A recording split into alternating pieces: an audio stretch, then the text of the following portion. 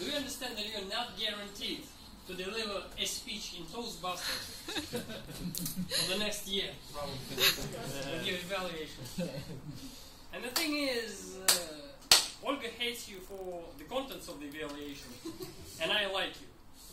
But I have problems with the technical part of the evaluation as well. What do I have problems with the technical part of your evaluation?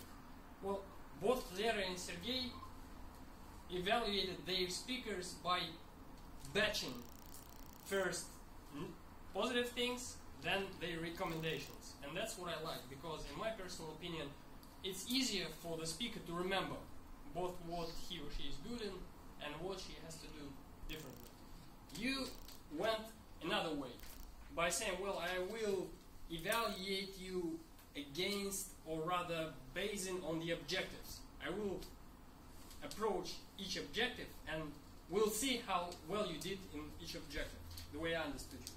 And the problem with that is that, firstly, if you do that, you may mix both positive and negative feedback within each objective. First objective, good thing, bad thing. And then the speaker has to sit there and filter, well, this goes to positive, this goes to... It's not very easy. The second thing is, I understood, and you spent a lot of time, almost all your time, emphasizing that Olga had to be emotional, first and foremost. And the recommendations you gave were, use better vocal variety, eye contact, and be more interactive with the audience, which are general recommendations. Use better vocal variety is not a very specific recommendation.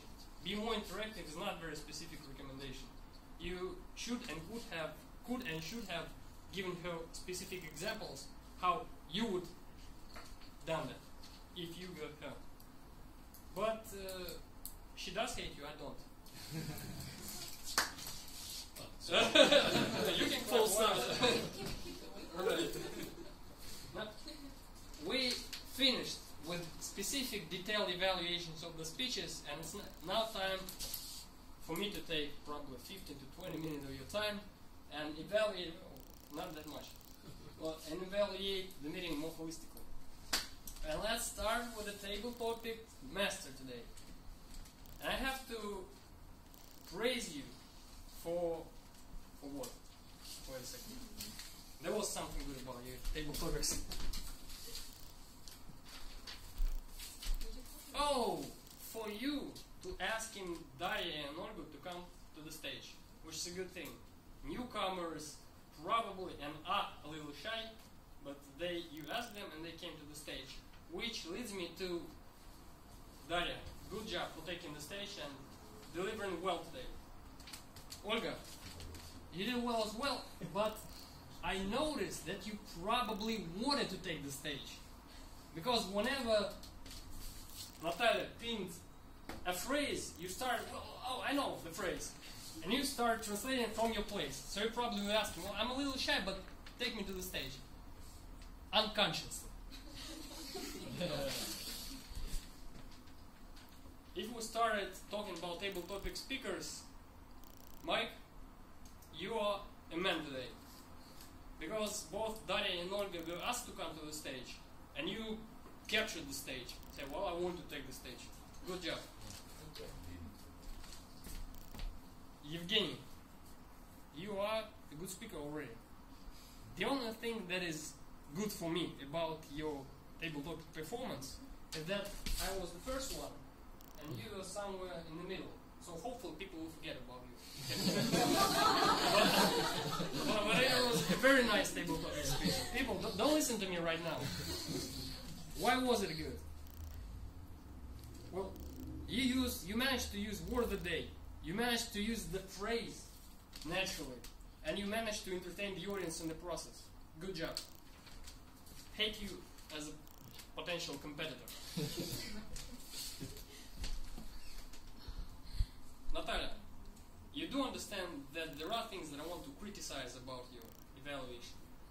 If you want to demand me to run with you on high heels, we can do that later on.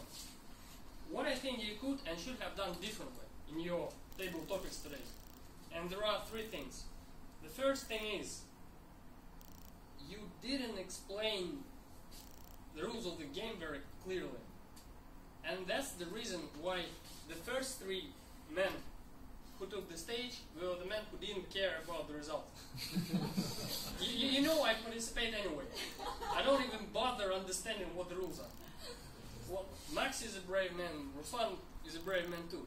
After the three of us, people were sitting and nobody volunteered. Be clearer about the rules. Probably take the phrase yourself and demonstrate how it's done. The second thing, when we hit the phrase "a cat in gloves catches no mice," you grew a little shy on stage. Nobody volunteered, and for some reason you started looking nervous. You should be more assertive. Well, come to the stage. I don't understand the phrase. I don't care. Come to the stage. It's about thinking on your feet. I'm the boss here. The third thing. Too many phrases pinned on the blackboard. I think it would have been better if you, once the phrase is done with, you just take it away and leave the phrase that we are currently working on the stage. But on the whole, holistically, it was nice. Well, there were people who did something as well and who, in my opinion, have to be evaluated. Ola, the president. By the way, you can congratulate Ola because I believe it's the first time you opened the meeting as the president, right?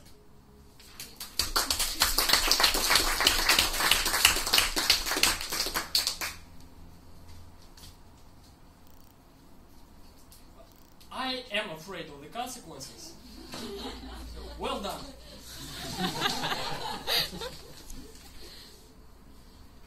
Dima, the Toastmaster. Love both your introduction. I already forgot what it was, but it was entertaining. And I love the idea because, for example, people probably want to chat with each other during the break, before or after the meeting. And you gave them the instrument to do that. Because one can approach and say, "Oh, Max, you like traveling, I like traveling too." Well, I don't know, if I was Max, I would probably say, "I don't care." Don't bother talking to me. But it will be easier for people to communicate between each other. Good idea. What? Another good thing was when the timer showed us the signals, but didn't say what the signals meant.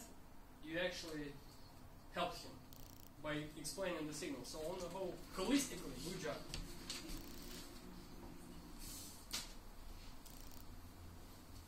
Michael, what is the instrument you play? Trumpet. The trumpet player. Loved your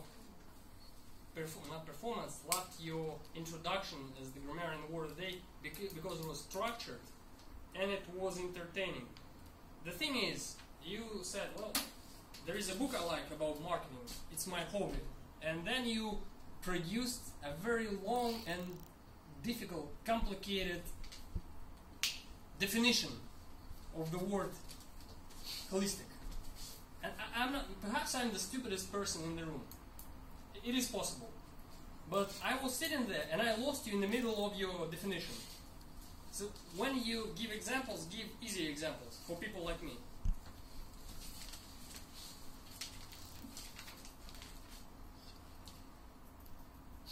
Evgeny as the joke master. The guy that I both love and hate. Once again, good presentation, vocal variety, word choice, body language, everything good. So the thing about joking, I think you don't joke, don't deliver very complex jokes. You delivered 4 jokes, I believe, and 3 of them were interconnected. I love the first one about if you don't laugh, I will cry. It was a nice joke. Easy for me. Perhaps I'm not very bright. Heart's not very bright. You have to joke for people like me. Well, people will smile probably in the studio complex jokes. But you have to think about not very bright general audiences, right? The former president doesn't agree with me, but we don't care because she's the former president. What do you mean bright? Smart. Ah, okay.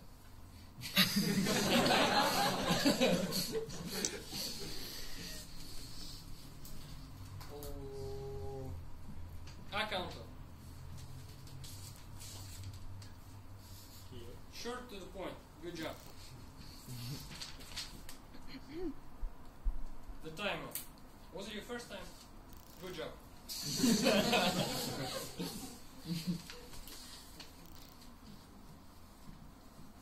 Well, it's almost. Oh, I promised the secretary a couple of other things as well. You listen to the speakers, and probably you have something to say to the speakers as well, not just personal evaluators. Well, I saw Dmitry already done that. You can follow his lead. You have evaluation sheet.